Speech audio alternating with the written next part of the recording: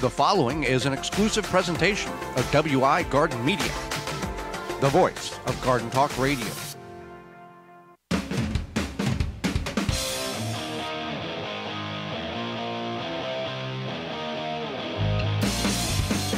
Coming up on the program today, it's about worm and worm castings, as well as the art of canning. Our guest is author Pam Penick, and we'll answer your garden questions. The hour is full. Join us.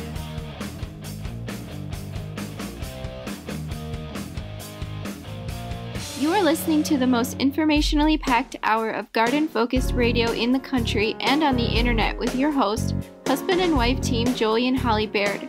This is the Gardening with Joey and Holly radio show. Welcome to the Gardening with Joey and Holly radio show. Happy you are along for another show. I am your host, Joey Baird. Beside me is my wife, co-host, best friend, and gardening partner, Holly Baird. This program is for you, about you, to help your garden grow better, to maintain your landscape, grow healthier trees, make your grass look greener, as well as preserving what you grow. If you want to be part of the program, well, whether you're listening to us on one of the 18 AM and FM frequencies broadcasting our program here in 2022 through our parent website, the WisconsinVegetableGardener.com, under the Season 6 tab at the top of the page, in-studio video replay, podcast replay, however you're listening to us, thank you. If you want to be part of the program, hey, come on, we would like to have you be part of the program. You can do that in two different avenues. Send us an email, gardentalkradio@gmail.com. That's gardentalkradio@gmail.com. Send us a question. Let us know where you're listening from. Say hi. Fine with us. We will do what we can to help you with any questions, and we'll say hi back to you. If you do have a question about a particular problem, if you can include a photograph, that would make it very much appreciated on our end. We could help better identify that situation. gardentalkradio@gmail.com.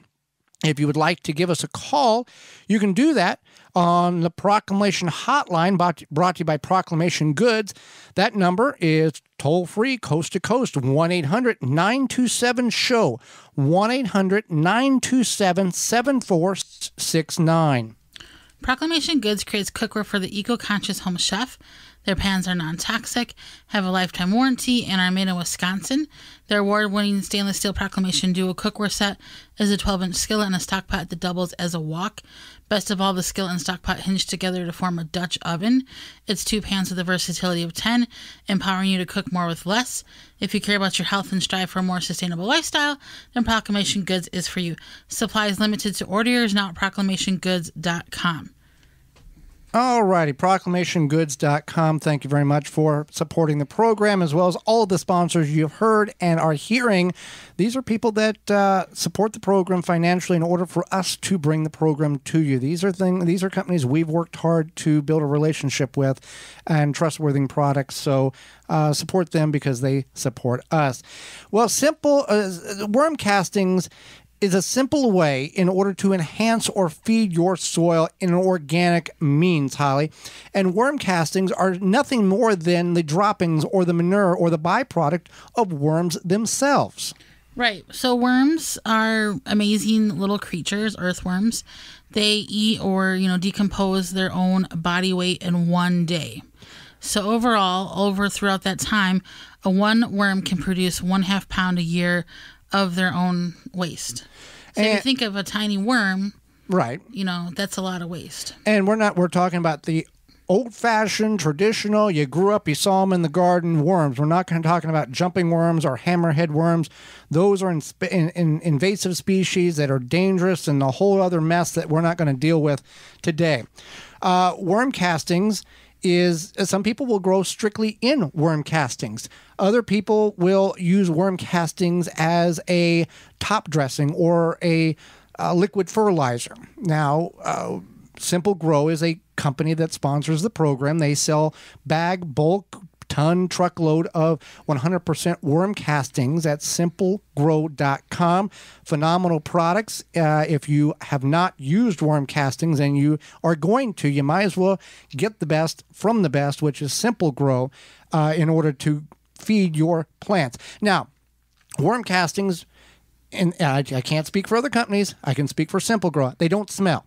So you could, and you can, and people do, take them worm castings and top dress their indoor plants, and there's no odor that is emitted from them. It's a smell-free fertilizer, natural fertilizer. Right. So the humus in earthworm castings will help increase the soil's water retention. It improves soil aeration, which just means kind of like those little air pockets in soil that naturally exist there. And then it also provides anchor plant nutrients that would otherwise leach away water. So anchor plants can be anything from grasses to... It can be a weed. It can be a weed, yep. It can be your perennial plants. It can be... Isn't this what nature uses to cover bare soil to keep it? Just anything that can grow in that particular ecosystem. Right. And that's why you see weeds grow, in driveways, in anywhere that there's not consistent impact of traffic of human or mechanical. The middle of a driveway, the middle of a dirt path. That's why anything to cover bare soil. Right. And so this helps feed those anchor plants, perhaps maybe instead where they would lose their nutrients. A lot of the anchor plants probably don't need many nutrients as they grow out of driveways. But this, if you do have perennials and you feel that you want to help feed them more, you might want to put some worm castings in and kind of side dress it, and that would help them. Nature. Worms in your garden, and the University of Wisconsin has said that you should have about 12 worms per square foot, give or take 9 to 12 worms per square foot. And some of you may have much more. We did a test many years ago, and we had 24 in 1 cubic block of soil. We extracted out, counted it. Some may have very little. Now, if you do not have the worms in your garden that you think you should, or you don't have them at all, you don't want to bring worms in. You don't want to just go to your bait shop or go to your wherever shop and mail order 10,000 worms. That's not going to be good. Why is that not going to be good, Holly? So worms, they exist in their own ecosystem, and then you have worms in your ecosystem in your backyard or wherever you have your garden. And if you bring in worms from another source, they could not get along necessarily. It could become overcrowded. It could just be a myriad of problems. Diseases could be transferred from variety or species to species. So what you can do is you can invite the worms. How do we do that? You send them an invite online, yeah. So you just add compost, any sort of organic material to your garden. And somehow they know. They will migrate, and this is not going to happen like overnight. You put the compost down, you got a colony of worms. It's going to take several months. But once you get them in your area, and they come, I don't know, I guess they smell this compost or the good soil. I'm sure there's a scientific, and I haven't looked into that. They will appear. You will dig the soil, and you'll see worms. Now, people often till, and people kill a lot of worms. And we're not saying you should or shouldn't. We choose not to till for a variety of reasons. If you're concerned about the slaughter of worms, you can limit how much damage you can do to the worms. Now, and we don't till because we think we know that science has proven that there is a lot of structural damage done to the soil web and all that by tilling. But if you choose to till, that's your deal. You turn the tiller on, set it on top of the area in which you're going to till for about 3 to 5 minutes. That will send pulses of vibrations to the soil and through the soil. And worms are smart enough, the smart ones, they will start burrowing down deeper because they know that vibration is similar to rain. And when there's a lot of rain, the soil gets too wet and the worms will migrate down deeper. Worms can go down as far as conservatively 8 feet. Yeah. So they can get down and away from the danger. And then that is a limitation of the amount of worms that you could potentially damage with your tiller. Real quick, I just want to touch on some disadvantages. It does take time to create worm castings. 90 days is the minimum. So you want to keep that in mind, that if you are going to try to create your own worm castings with like a worm bin, it does take some time. And sometimes if you do purchase worm castings, they're a little bit more costly than other fertilizers. So that's something to keep in mind. But it's all natural. It is, yeah, for sure. Like it's one of those cost versus reward type of situations. And yeah, but as far as you wanting to create your own, it does take a little bit of time, and that's fine. And you can create your own compost. There's a lot of different options as to how to fertilize your garden and what works for you and your budget. So if you are looking for, and I don't want this to turn into some type of info commercial, but I do want to tell you about good products, simplegrow.com. You can buy it by the bag, bulk, truckload, or ton. Simplegrow.com for your worm castings. And when you get the worm castings, they don't give you anything else. It's just worm castings. That's it. Absolutely.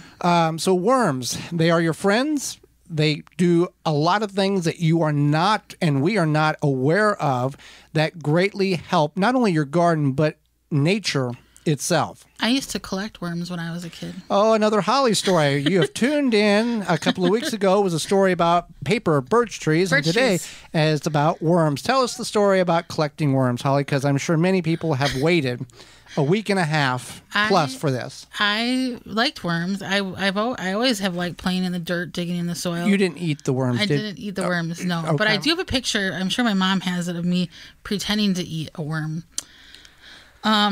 So I actually probably have a picture of that as an adult.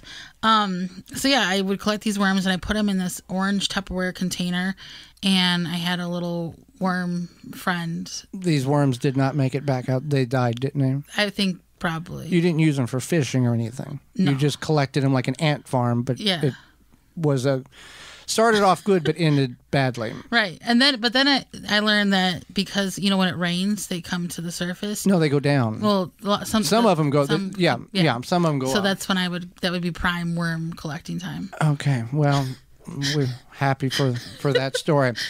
Well, another thing you can be happy about is what Walton's Incorporated offers for you. You concerned about where your meat comes from? If you're a butcher or a meat processing individual, you want to know what's going in or how to do that or have the right tools, Walton's Inc. has all of that for you. We are brought to you today by our sponsor, Walton's Inc. We know you care about where your food comes from, canning, preserving, everything. Walton's Inc. has everything you need to make any type of meat product. You can also go to meatgistics.com to help educate yourself on hows and whys of meat processing, as well as a community of 15,000 users who will help give their opinion and guidance on meat processing issues. They have decades of experience. WaltonsInc.com does. Meatgistics.com. You can make some help find some support there. They have a full line of sausage stuffers, mixers, meat grinders, seasoning, stuff to make jerky, snack sticks, all that good stuff. And they have kitchen supplies, spices. If you're not a butcher, they've got tools in which you can use for your grill to your stovetop. Absolutely. So if you go to waltonsinc.com, Walton's everything but the meat, use code GROW50 to save 10% off your orders of $50 or more and get free shipping. Well, when we come back, it's the art of canning. You're listening to The Garden with Joey and Holly radio show. Got a question for Joey and Holly? Send it via email anytime to gardentalkradio@gmail.com. Pomona's Universal Pectin is a high-quality pectin that gels reliably with low amounts of any sweetener. If you're trying to reduce the amount of sugar in your diet, you'll love Pomona's Universal Pectin. Now you can make healthy homemade jams and jellies sweetened to your taste. You can use sugar or honey to sweeten. Pomona's Universal Pectin keeps indefinitely when stored in an airtight container. Easy to use, versatile, and comes with directions and recipes in every box. Find out more and where to buy at PomonaPectin.com. Also available at natural food stores and online. Japanese beetles show up in summer for a feeding frenzy in your garden, and they are the worst party guest, feeding on leaves, then laying eggs in your lawn for next year. Japanese beetles can decimate your plants and trees. Protect your plants with Japanese beetle traps from Rescue. New this year, Rescue has refill lures to use the same trap again the next year. Made in the USA by the makers of the popular Rescue Fly and Yellow Jacket traps. Learn more at rescue.com. That's RESCUE.com. Take the guesswork out of composting with hot bin composting. Quickly break down food scraps within 30 to 90 days. Find out more at hotbincomposting.com. Get $25 off your favorite hot bin model through August 15th. That's Hot Bin 26-gallon mini or the Hot Bin 52-gallon MK2. Use coupon code Joey22 at checkout to take $25 off your order at hotbincomposting-usa.com. Hey gardeners, it's that time of growing season, so let's start canning. Head over to Fleet Farm for all of your canning supplies and jam mixes.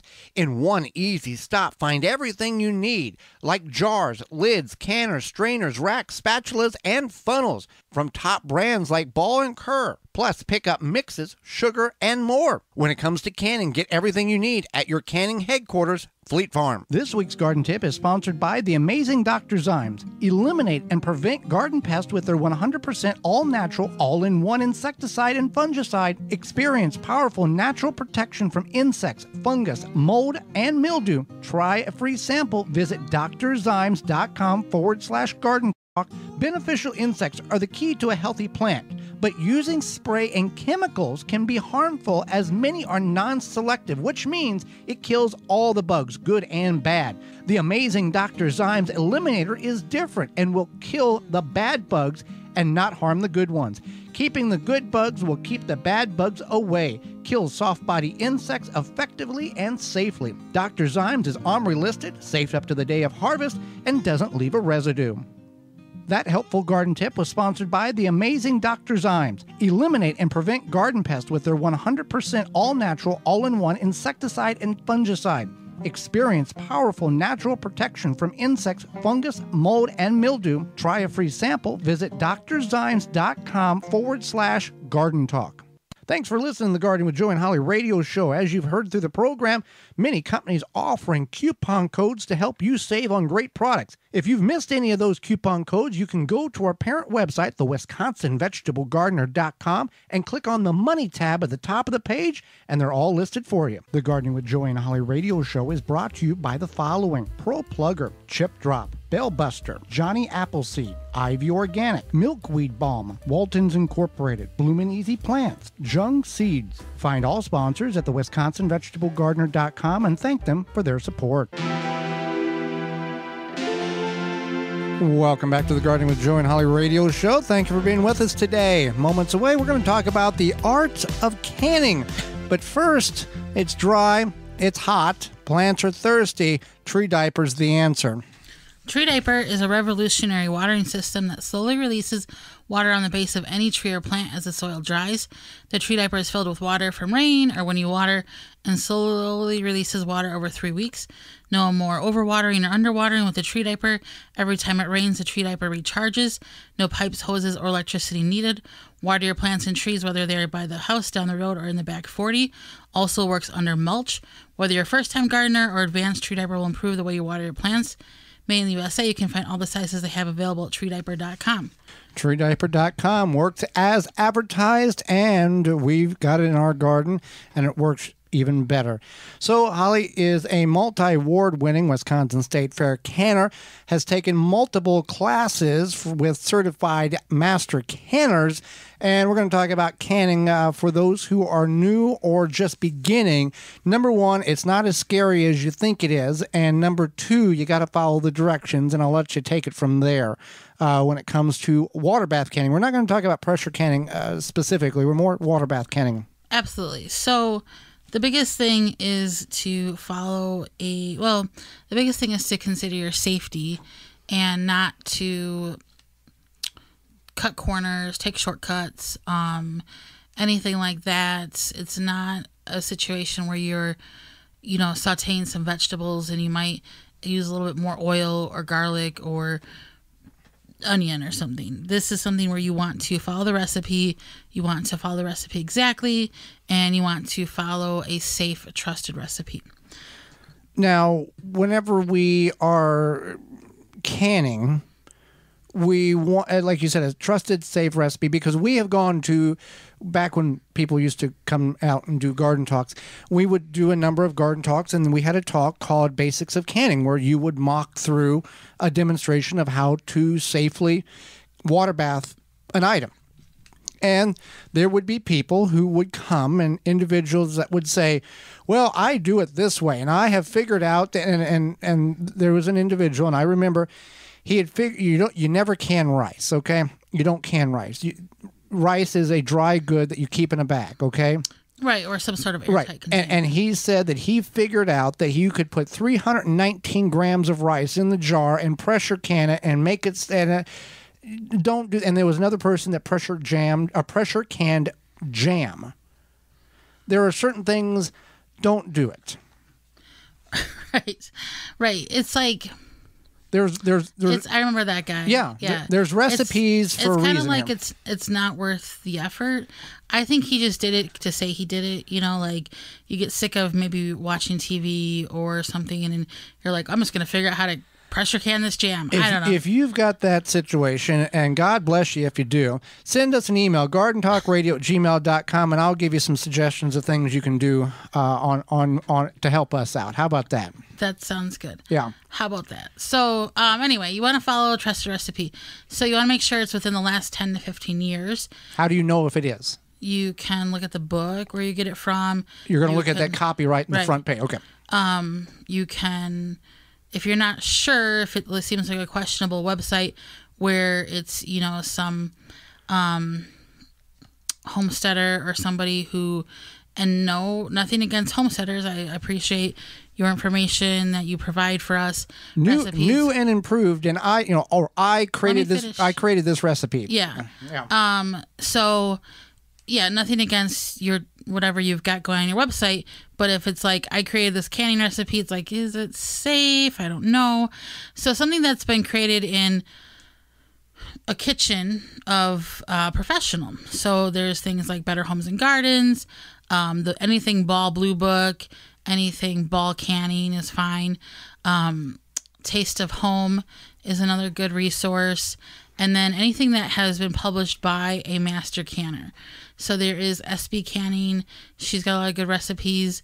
There's somebody in Pennsylvania who wrote a couple books on canning. So there's some options for you. But if it's just, you know, Mary Kate on the local homestead, and she's like, I just came up with this recipe, I wouldn't trust it. You know, a lot of times people will see like bacon jam. Is this safe?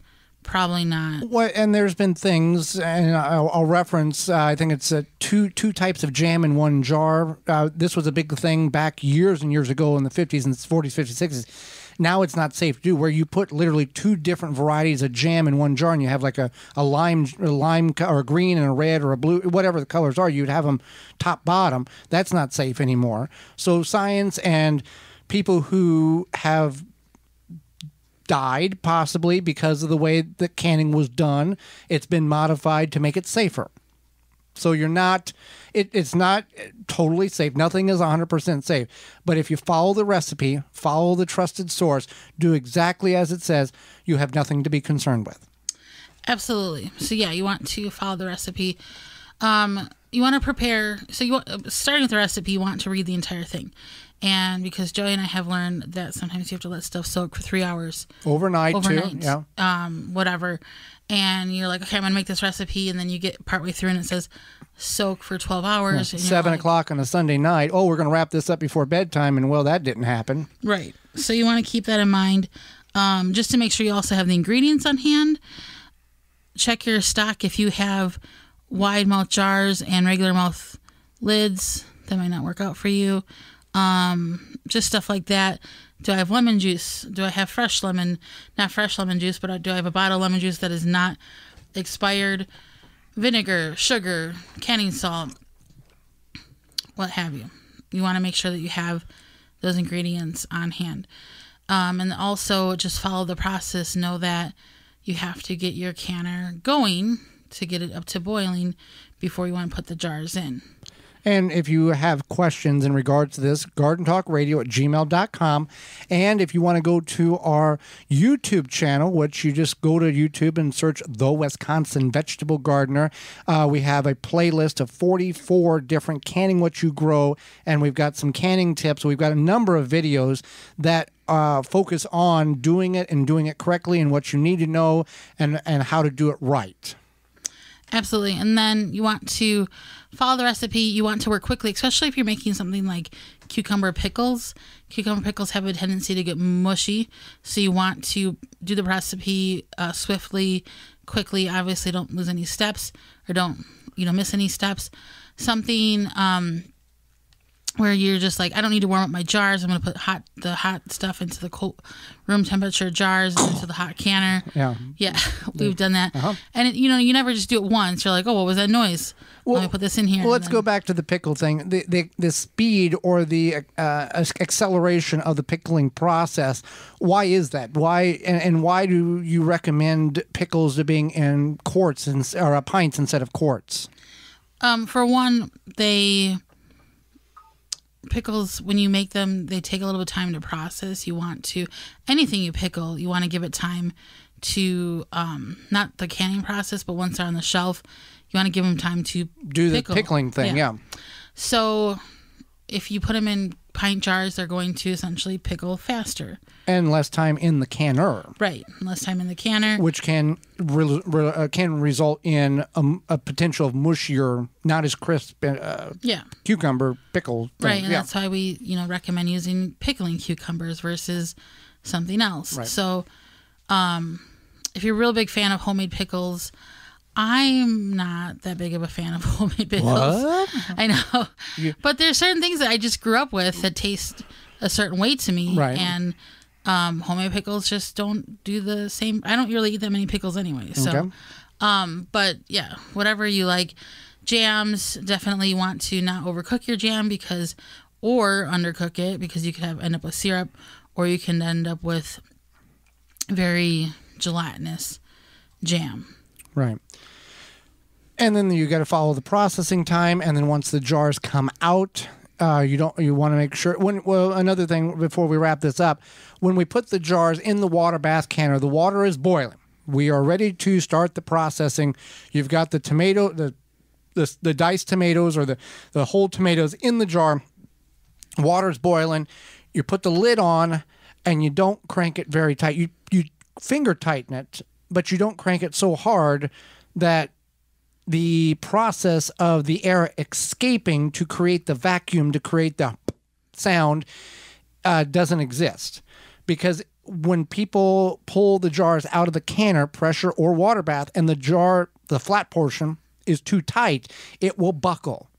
And that is why it is buckling, is because it has been too tight and the air was escaping to the point where it was burning or busting that flat portion, that lid, off of the actual jar. Right. So you want to take the ring off when you store them.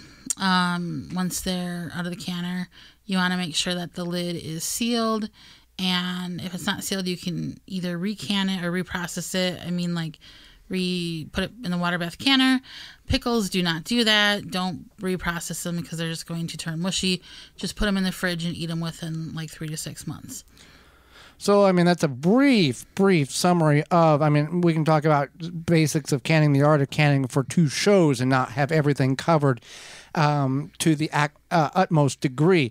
So if you got any questions, gardentalkradio@gmail.com, YouTube channel, The Wisconsin Vegetable Gardener, and click on the playlist. And there's several canning playlists in which you can run through, and there's a lot of detailed visualization of the particular items and how to do such. Well, Holly, summer's here. It's hot. It's unbearable in some situations. But that does not stop those Japanese beetles from wreaking havoc on anything and everything in and out of your garden. If you're looking to successfully control beetle invaders without damaging the environment, look no further than Beetle Gone from Phylum Bioproducts, derived from a naturally occurring soil bacteria. Beetle Gone is the only organic solution that successfully controls beetle invaders. Just mix the powder with water and spray on your plants. Once ingested, the targeted pests will stop feeding and die. And since it's an organic BT product, it's a great choice to use on your fruits and veggies in addition to your ornamental flowers and trees. Not only does Beetle Gone work, but it's the only product that is safe to use around beneficial insects such as ladybugs, butterflies, and bees, and has 0 water toxicity. Beetle Gone from Phylum Bioproducts. Find out more at beetlegone.com. And when you purchase, be sure to include the coupon code GardenTalk10 to save 10% on your order at beetlegone.com. Hang out with us. Author Pam Penick will be with us right after this. You're listening to the Garden with Joey and Holly radio show. Have a garden question? Give Joey and Holly a call now or anytime 24/7. Just dial 1-800-927-SHOW. If you can't get through, leave a message and they will call you back. Call now 1-800-927-SHOW. Do you have nuts or fruit in your yard? A Nut Wizard is a handy, effective tool that will pick up round or oval tree produce quickly and easily, leaving debris behind for a clean harvest. A Nut Wizard tool saves your back and your time. Visit nutwizard.com for more information. Jung Seed Company is a family-owned and operated gardening company since 1907 with the largest selection of seeds and plants online. Use code 10TG22 to receive 10% off your order at jungseed.com. That code again is 10TG22. Chip Drop is a website. You can sign up for free wood chip mulch delivery right to your door for free. Chip Drop connects homeowners and gardeners with tree services who are trying to get rid of their wood chips. You can also sign up to get free logs and firewood. Go to chipdrop.com to learn more and sign up for a free account. A non-selective herbicide that is also USDA certified? You bet. No More Weeds by Naturally Green Products. The same great company that brings you no more bugs, no more weeds. Kills weeds with no harsh chemicals, no glyphosate. No More Weeds is a commercial-grade vinegar base with a proprietary sticking agent. Great around pools, decks, patios, etc. Visit natgreenproducts.com, enter promo code WEEDS, WEEDS, and buy 3 1-gallon size units. Get the 4th one free. Thanks for listening to the Gardening with Joe and Holly radio show. As you've heard through the program, many companies offering coupon codes to help you save on great products. If you've missed any of those coupon codes, you can go to our parent website, the WisconsinVegetableGardener.com, and click on the Money tab at the top of the page, and they're all listed for you. The Gardening with Joe and Holly radio show is brought to you by the following: Rootmaker, Dripworks, Pomona Universal Pectin, Phylum Bioproducts, Tree Diaper, Chapin Manufacturing Incorporated, Deer Defeat, Water Hoop. Find all sponsors at the WisconsinVegetableGardener.com and thank them for their support. Welcome back to the Gardening with Joe and Holly radio show. Moments away, Pam Penick will be with us, author about saving water in your garden. But first, a product that will make your plants smile. That is Simple Grow. Are you worried about your plant growth? Provide your plants with what they need to grow to their potential. Simple Grow offers 100% organic worm castings at simplegrow.com. Unlike other worm casting products, when you order from Simple Grow, you are getting 100% worm castings, not filler plus castings. You can promote ideal soil structure and aeration with Simple Grow's all-natural odor-free worm castings. There's only one ingredient, worm castings. No chemicals or additives will seep into their food, and it doesn't smell like other fertilizers. For indoor and outdoor use, you can order by the bag, bundle, ton, or truckload. Check out what Simple Grow has to offer with their 100% worm castings at simplegrow.com. Well, Holly, let's go to the Proclamation Hotline, brought to you by Proclamation Goods, and bring in our guest for this week. Pam Penick is an avid gardener, author of Lawn Gone and The Water Saving Gardening, roving photographer, and former professional designer of many a water-wise garden in Austin, Texas. Welcome to the program, Pam. Thanks for having me. Well, thank you so much for joining us, not only educating Holly and myself, but all of our listeners across the country. And we want to talk to you first about your book, Lawn Gone. What can you tell us that would make our listeners want to pick up a copy? What's unique about it? Maybe a bit of something that we would not normally have thought would be in that book. Well, Lawn Gone is meant to do two things. It's first meant to inspire readers to think outside the lawn box and show what you can do with your yard instead of just carpeting the whole thing and turf grass and mowing every week. Second, it's providing practical information on actually how to get rid of your lawn and replace it with something else, which a lot of people just don't know where to begin. So that's one of the things that it's really trying to help people out with. And what you might replace it with could be like a mix of ground covers or no-mow grasses or spreading perennials, sedges, things like that. And also to get people thinking about people places that they can take up space with, like patios or play areas or contemplative spaces like a hammock zone or a fire pit seating area, stuff like that. The book also includes tips on dealing with lawn-loving HOAs, which a lot of people run into when they're thinking about taking out some lawn, and includes regional suggestions for ground covering plants from different parts of the country. Well, and correct me if I'm wrong, there are certain municipalities, metropolitan areas that actually give tax credits or pay homeowners to get rid of that grass and put something more natural in. That's true. People should definitely look that up. I'm here in Austin, Texas, and Austin has definitely offered rebates for drought-tolerant plantings and that sort of thing. So everyone, before they start, should look into that and see if that's something their city offers. And I know what a lot of people are going to think. Well, a lawn, you got to have a lawn. You got to have grass. You got to do all these things. Growing up on the farm, and I've talked about this on the program, if the grass didn't grow, that meant we didn't have to mow it. If we didn't have any manicured lawn, it was just another task in which we had to do, and as long as it got mowed, that was the end of the story. Right. Just essentially, you're just mowing whatever is growing there. Correct. Is that what you're saying? Yes. Yeah, exactly. Yeah. Well, a lot of people call that freedom lawns, that when you just let a lawn get full of the weeds that some people work so hard to get rid of, like clover and that sort of thing. Let it grow. We were ahead of our time. That's right. No need to set yourself up for a workload that you don't really want to do or enjoy, or especially when you can grow so many other great plants. Right. So you grow in Texas Zone 8B. What are some tips for gardeners in a similar climate as yours, especially when it feels too hot or impossible to grow anything? Yeah, it can really feel that way in the summertime here, especially this summer. It's been 100 degrees for weeks on end, no rain. So the first thing I tell people in climates like mine is don't plant in the summer. Like, don't fall prey to the idea that you got to use the summertime to start a new garden. It's the worst time. So I don't even like to plant here after April unless it's something like a supremely heat and dry loving plant like a yucca or an agave or something like that. But summer is a great time to plan a garden here. Maybe in your climate it would be winter when people would plan a garden, but here summer can be a great time to do it.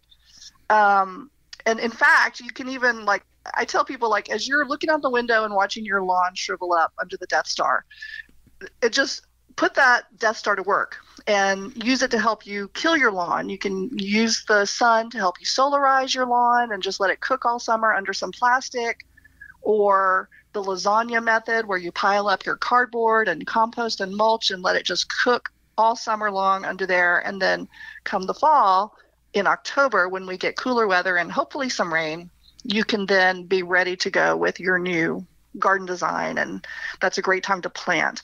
So that's what I tell people, especially if they're new to our area, is shift when you're thinking about your gardening seasons. And for many of our listeners, we don't have the ability to grow almost year round. It's usually about a 2.5 season, 4-month deal.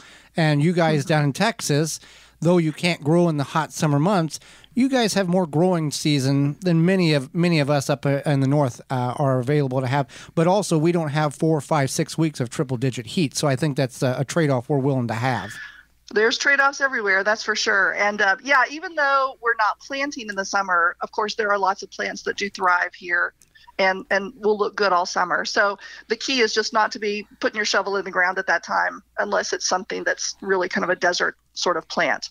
And yeah, we can plant all winter long here, and I do. It's a great time to plant from October through late April, early May. That all works really well. Well, let's talk about your other book, Water Saving Garden. Could be a benefit to pretty much anybody in the country, regardless Texas or to Maine to Oregon. What are something unique in that book that would help us and would encourage our listeners to pick a copy up? Sure. So it's a book for gardeners in any climate who want to be more water conscious. Dry climate readers will want to know ways of collecting and holding rainwater in their gardens and making their gardens more water efficient. But in wetter climates, readers can learn how to make rain gardens and design their gardens so that runoff doesn't overwhelm storm drains. I'd say the most unique section, the one that many readers have told me they really enjoyed, is part 4, which is really kind of a fun section. It's about creating the illusion of water in a garden. And it's really just full of creative ideas for evoking water through the use of stone or like glass pebbles, wavy grasses, cascading plants, mirrors, just different ways to create the look of water in a garden without using any. And so it's fun. I got pictures for that section from all over the country. Lots of people are playing with these ideas, whether they're consciously trying to save water or not. And it's just a fun way to think about it as an extra thing you can do. And whether you believe in climate change or not, for whoever or wherever you are, water conservation is important no matter what mind thought process you have, because it's important to everything. It is. I mean, it's our most precious resource. And when you think about pouring drinking water on your garden, your lawn, when you really think about what kind of resource that is, it can really seem crazy. I mean, especially in the drier climate. So it's something that people all over the country are just trying to do a better job of not wasting this resource, where they can plant more appropriately for the kind of rainfall they get, and have fun while they're doing it. Because we're not talking about cactus here. We're talking about all kinds of gardens and appropriate gardens for where people live and the plants that want to grow there. And and people may not be aware of this. Again, in certain municipalities and townships, some places you cannot collect rainwater, or there are taxes on the rain that falls on your property. So that's a whole nother mess in itself. I'm not going to advise this, but my advice would be do it, and then if you get caught, deal with it then. Ask forgiveness instead of permission. Because I think that is absolutely insane that, you can't collect water that's falling from the sky because it's in our town and we're going to tax it. That is backwards to me. Well, and two, there are different ways of collecting rainwater. Yes. So it might be illegal in some places to have a rainwater cistern, but it would be perfectly legal and perfectly appropriate to grade your garden in such a way that the water goes into rain gardens, or that it funnels toward plants that need that extra bit of water. And that's a way you can passively collect that rainwater. You're not collecting it. You're just directing it to the places on your property that needs it. Yeah, exactly. We're talking with Pam Penick, an avid gardener and author. So you set up a bottle tree, which I think is a really neat thing. What is a bottle tree and what is its history? Bottle trees are traditional in southern gardens, although I've seen them in gardens all over the country in my travels. But it's a kind of folk art. It's really just you're collecting bottles. Traditionally, they're blue bottles. My collection of blue bottles comes from sake bottles that somebody gave me, but I think some Chardonnays come in blue wine bottles. Any kind of blue bottle, traditionally, sometimes white bottles or clear bottles, and you just stick them on dead branches of a tree, or maybe you make your own tree by putting a post in the ground and, banging some nails into it and putting your bottles on that way. I've seen people do it any number of ways. It's a very creative kind of way to add a little color to your yard. And if you put your bottle tree where the light shines through it, then you get this extra bit of color and flash in your garden. I've even seen somebody put one in a focal point spot in their yard, and then they put blue Christmas lights on it that were on a timer. So every night, and during the day it would shine, and then at night it would light up with those blue lights, which was pretty cool. You can make it out of anything. But as far as the history of it, it's a cultural practice, people say, that came from Africa to the U.S. via the slave trade.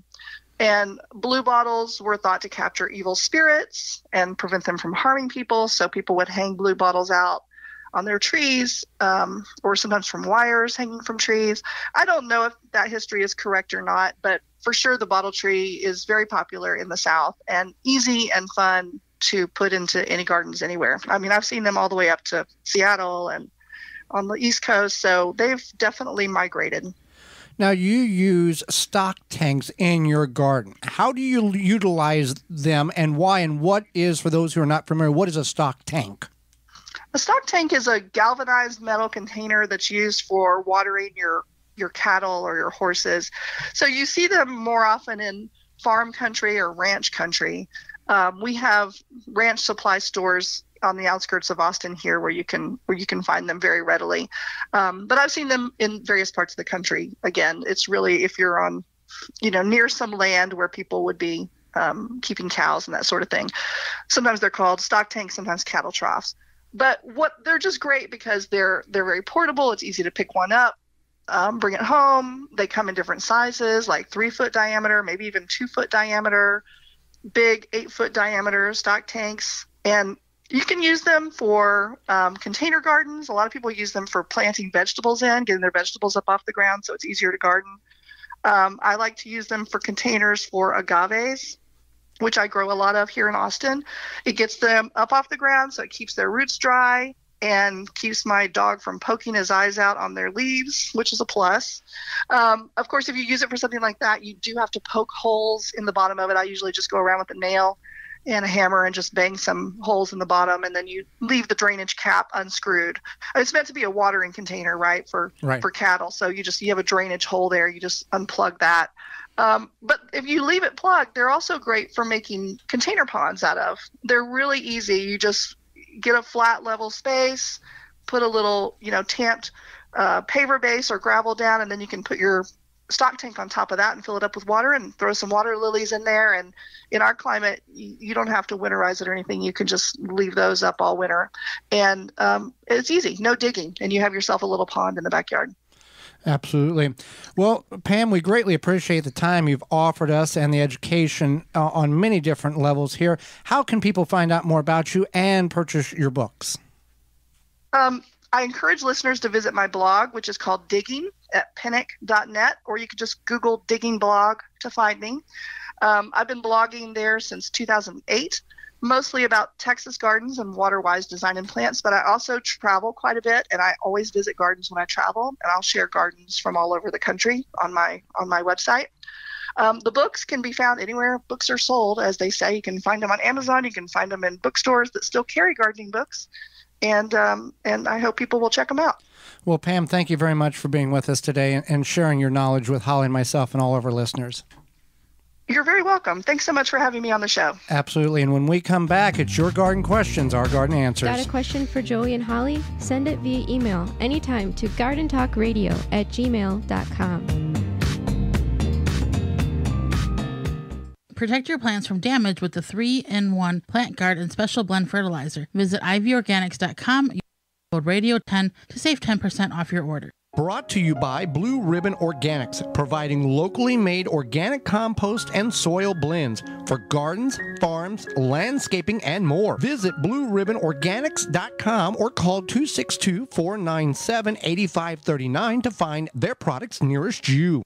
It's a struggle to find fruit that isn't a disappointment or a waste of money, especially peaches at the grocery store. You bring them home, they turn mealy and gross. Well, Tree Ripe Fruit Company has the answer. They deliver fruit straight from the farm, obsessed with quality, so you can actually experience the joy of a great tasting fruit. Love Georgia peaches? Tree Ripe delivers the best peaches you'll ever eat directly from the farm within days of being picked. Peach season starts June 15th and goes through August 4th. In July, they also deliver Michigan blueberries. You can find them at over 400 Peach Stops events throughout the Midwest or have fruit delivered directly to your home. All the event details and ordering information can be found at their website, tree-ripe.com. An extra bonus for you listeners, get 10% off your first purchase when you order online only, tree-ripe.com, by using coupon code HOLLY10, HOLLY10. A little bit of summer is what the whole year's all about. Barbecues, parties with friends. The fun is endless, unless the sun or thunderstorms have damaged your outdoor furniture.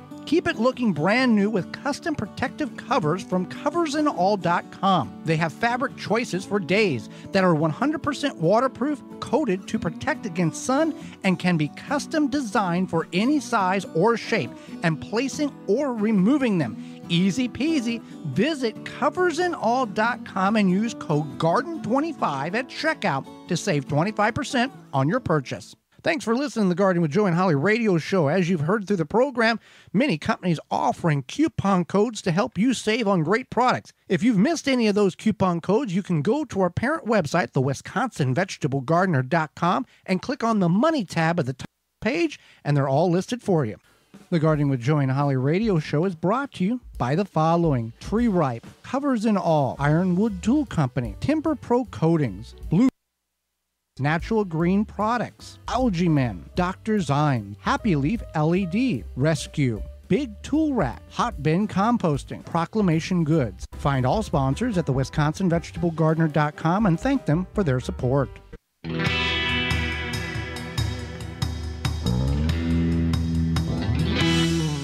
Welcome back to the Gardening with Joy and Holly radio show.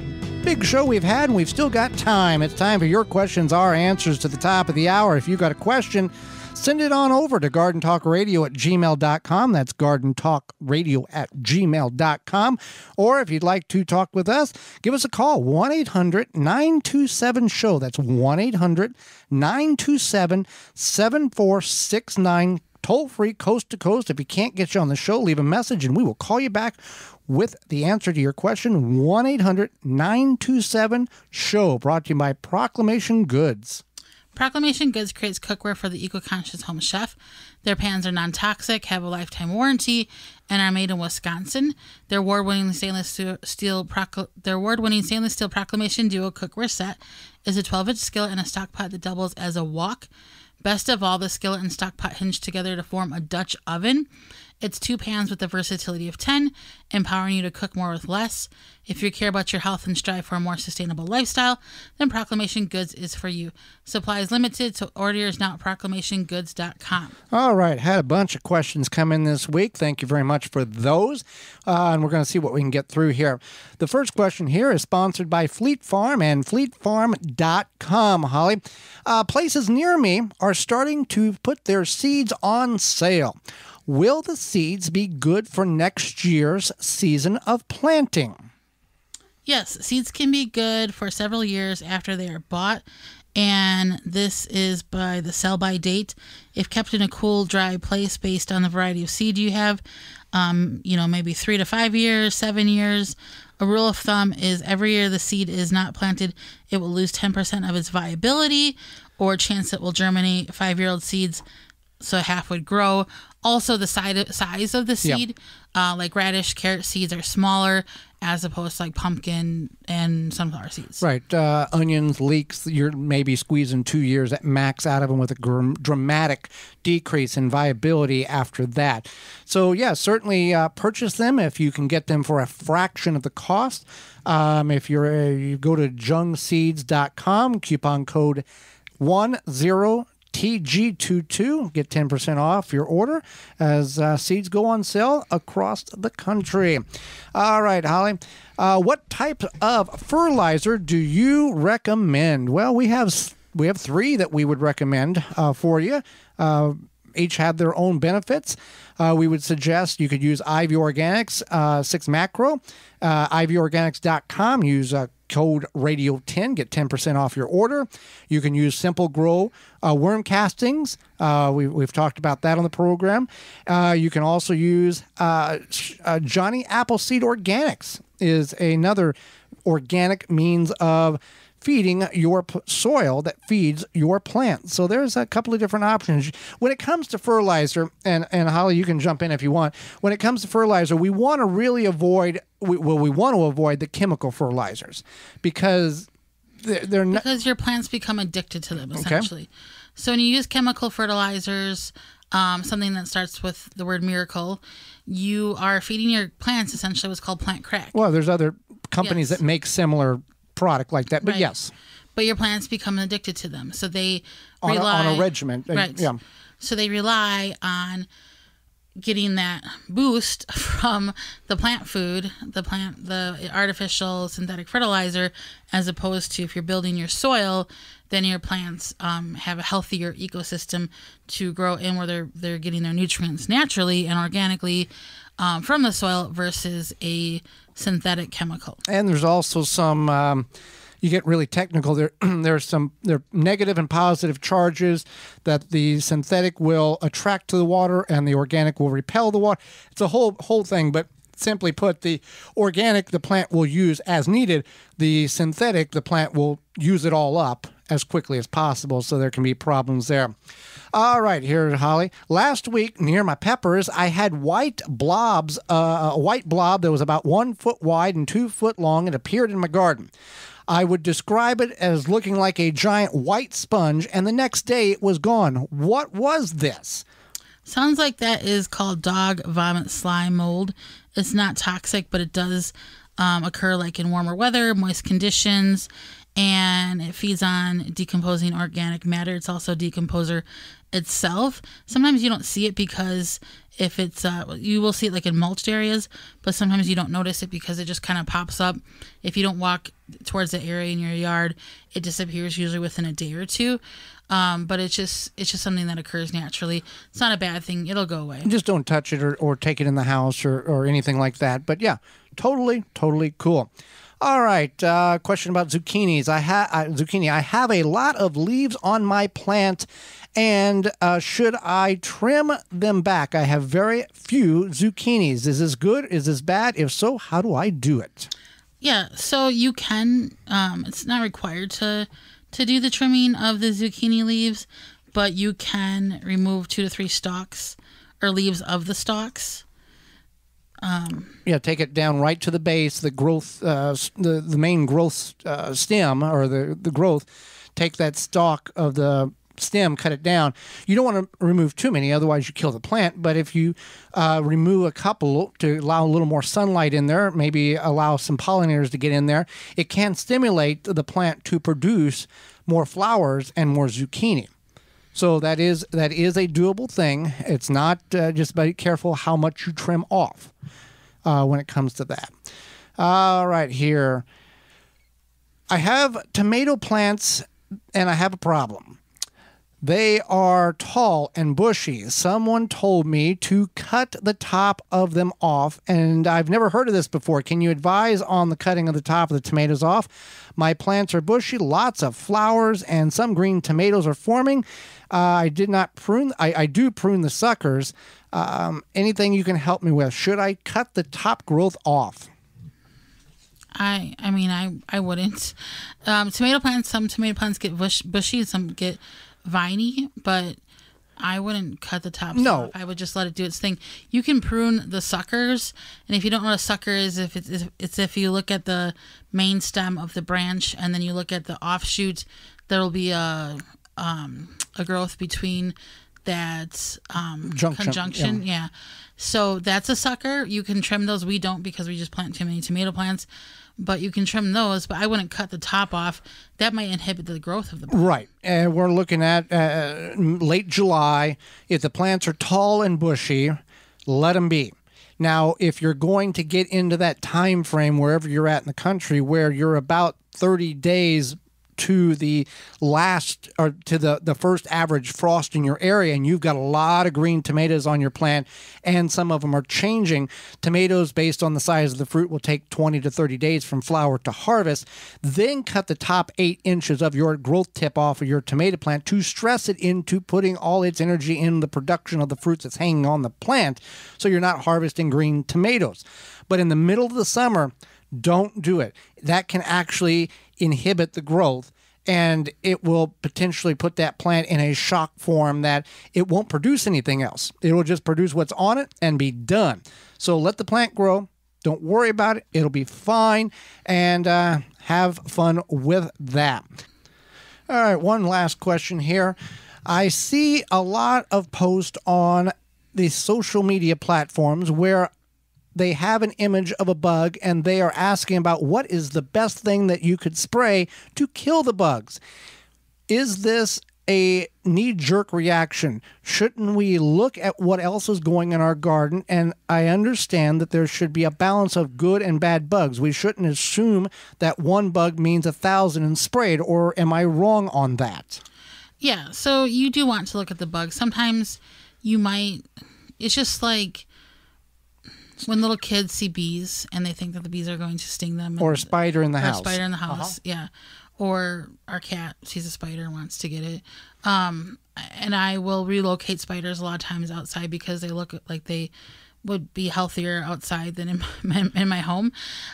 So, yeah, you look at your garden, you might see a strange bug on a leaf of a plant one day, and until you start seeing a few more, I wouldn't necessarily be concerned. Also, a knee-jerk reaction, yes. You should not, become the local exterminator of your garden just because you see a bug that seems unwelcome. You want to do some research. You want to look into it, whether it be contacting us, your local university extension, a trusted friend who might know about the insect, something like that. You want to just, give it a chance and see what it could be. Now, if you walk out and let's pick, you got 4 zucchini plants.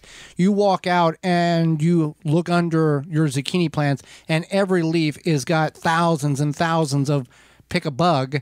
Then we're looking at, okay, what do I need to do in order? Is the plant salvageable, first of all? Or should we just rip them up, as disappointing and depressing as that is, and just toss them out in the street or the burn pile because they're infested with bugs beyond understanding? Or is there something in which we can choose organically to get back in check the ecosystem in your garden? So those are things in which you don't want a knee-jerk reaction just because you saw one bug. However, if you see bunches and hundreds and thousands of bugs infesting a certain variety of plant, then the thought comes to, what do I need to do in order to get rid of those and get everything back into check, because something's out of balance here. So keep that in mind. Well, we are out of time, and we thank you for yours. Did you miss any portion of the program today or would like to revisit it? Hey, you can do that by going to our your favorite search engine, not ours, your favorite search engine, and typing in the Garden with Joy and Holly radio show. Or you can send us an email, gardentalkradio@gmail.com. And we will send you a link to the show. You can also find all of our content at our parent website, the WisconsinVegetableGardener.com. Tune in next week to the program. We're going to talk about composting, as well as I've always been told to do this in the garden. And we will go over, you can make that at home. 3 topics, 3 segments of fun next week. So until next week, for Holly Baird, I'm Joy Baird, and we will see you in the garden.